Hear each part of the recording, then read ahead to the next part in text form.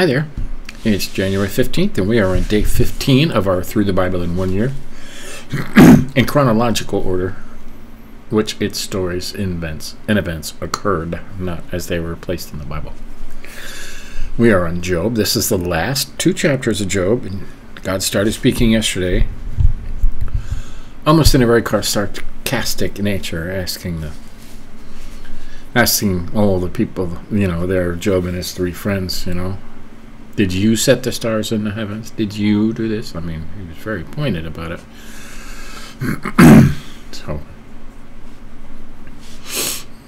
let's jump over there and we'll finish up Job today.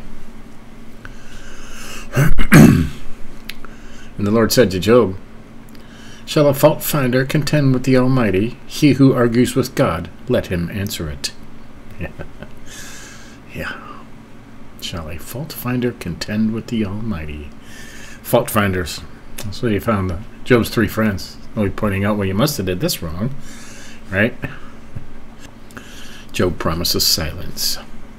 Then Job answered the Lord and said, "Behold, I am of small account. What shall I answer you? I lay my hand on my mouth. I have spoken once, and I will not answer twice, but I will proceed no further." The Lord challenges Job. Then the Lord answered Job out of the whirlwind and said, "Dress for action like a man." What is this? Action. Gird up your loins. Dress for action like a man. I will question you, and you will make it known to me. Will you even put me in the wrong? Will you condemn me that you may be in the right?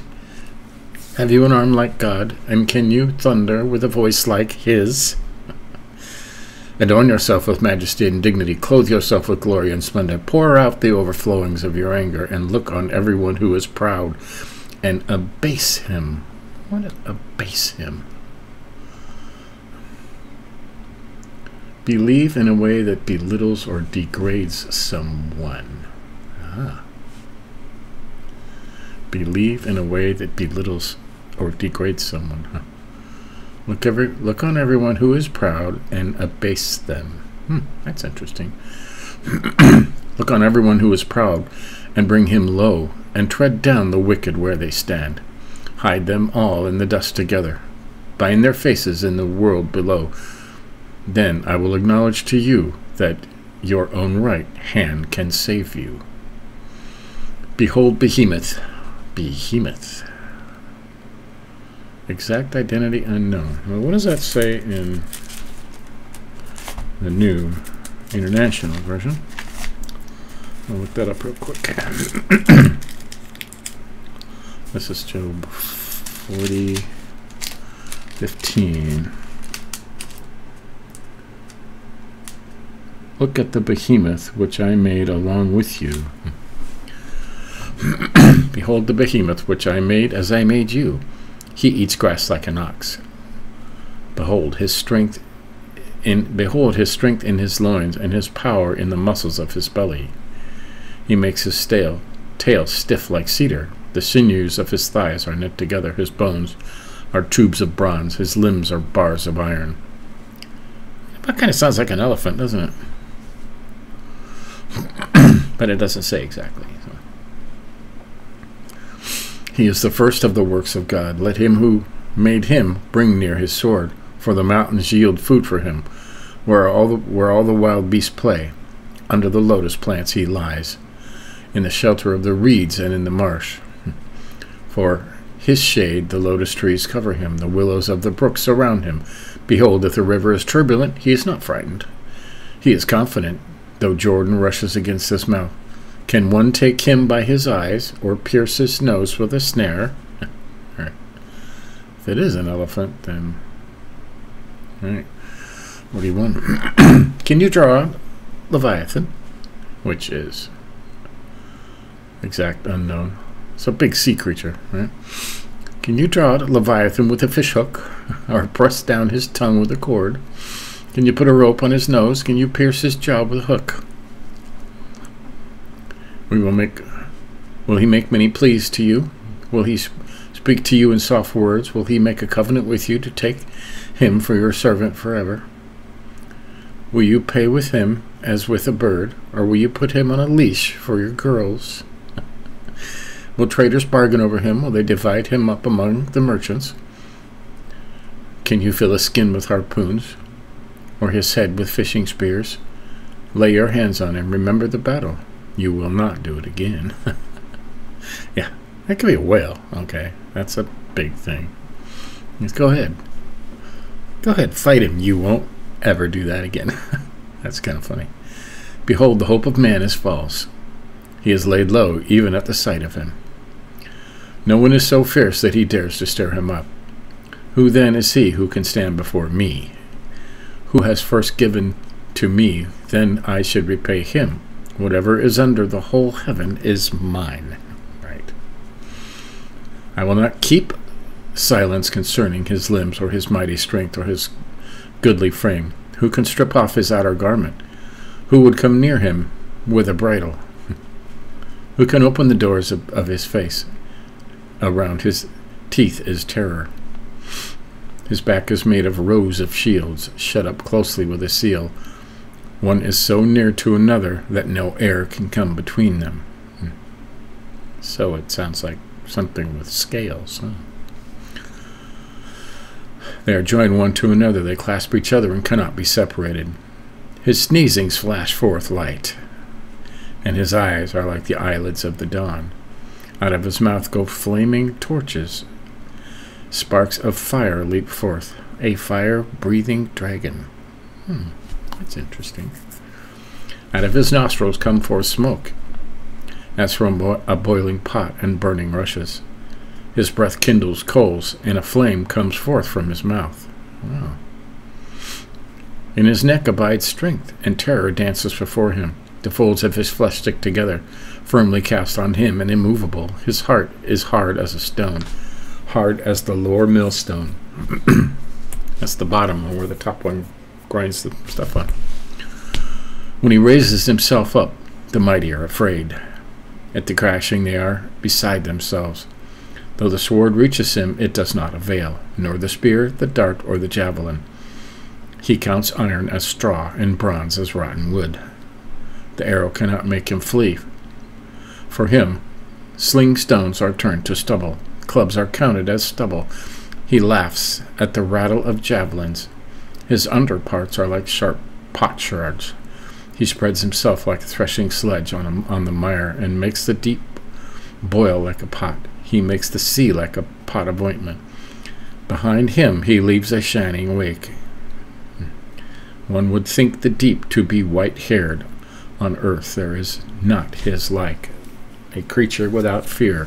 He sees everything that is high. He is king over all the sons of pride. And this whole thing sounds like he is,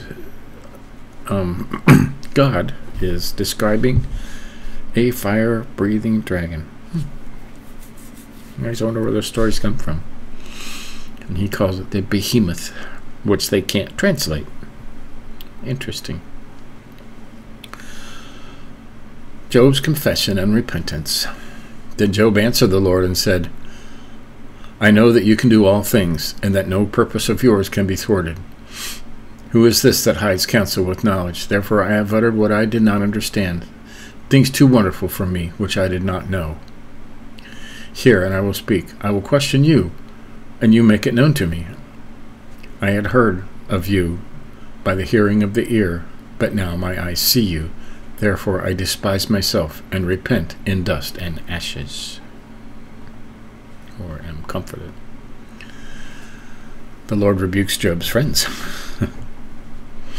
And after the Lord had spoken these words to Job, the Lord said to Eliphaz the Temanite, My anger burns against you and against your two friends, for you have not spoken of me what is right, as my servant Job has. Now therefore take 7 bulls and 7 rams, and go to my servant Job, and offer up a burnt offering for yourselves, and my servant Job shall pray for you. For I will accept his prayer not to deal with you according to your foolishness. For you have not spoken of me what is right, and my servant Job has. So Eliphaz the Temanite, and Bildad the Shuhite, and Zophar the Naamathite went and did what the Lord had told them, and the Lord accepted Job's prayer. There you go, see? And you notice he didn't say anything to Elihu. The Lord restores Job's fortunes. There you go. This is it. And the Lord restored the fortunes of Job when he had prayed for his friends, and the Lord gave Job twice as much as he had before. Then came to him all his brothers and sisters who had all known him before, and ate bread with him in his house. And they showed him sympathy and comforted him for all the evil that the Lord had brought upon him. I don't know about that. And each of them gave him a piece of money and a ring of gold. And the Lord blessed the latter days of Job more than his beginning. And he had 14,000 sheep, 6,000 camels, 1,000 yoke of oxen, 1,000 female donkeys, which is twice as much as he had before, right? He had also 7 sons and 3 daughters, and he called the name of his first daughter Jemimah. Jemimah. And the name of the second, Keziah, and the name of the third, Karen Hapuk. And in all the land there were no women so beautiful as Job's daughters. And their father gave them an inheritance among their brothers.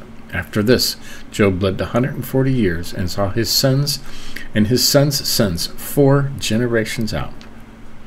And Job died an old man full of days. There you have it. Very interesting. That is my first time completing a study of Job. I mean, you've read it and, you attend classes, but yeah. All he's just saying to Job, he said to Job's friends, how dare you? I like that. My anger burns against you and against your 2 friends, for you have not spoken of me what is right, as my servant Job has. Well, and you know what? The Lord speaks and they did what he says. But I'm going to remember this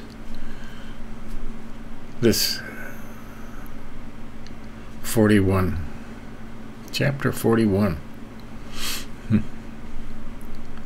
Leviathan, a large sea animal, exact identity unknown.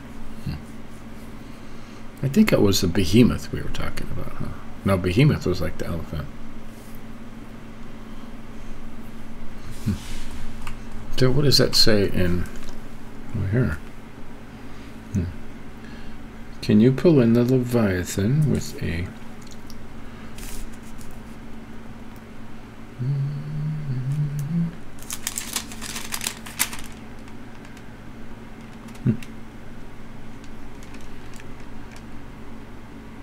yeah, doesn't say in here, it just says Leviathan. Let's look this up. Leviathan. Leviathan is a sea serpent noted in theology and mythology. It is referenced in several books of the Hebrew Bible.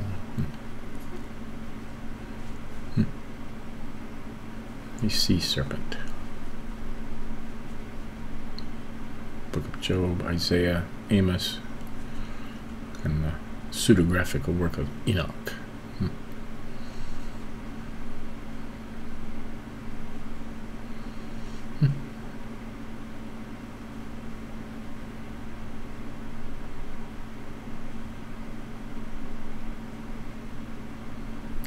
Yeah, basically they're saying it's a sea monster. Nobody knows. But he says it's a sea monster, but it also says down there, nobody can tame it. Okay.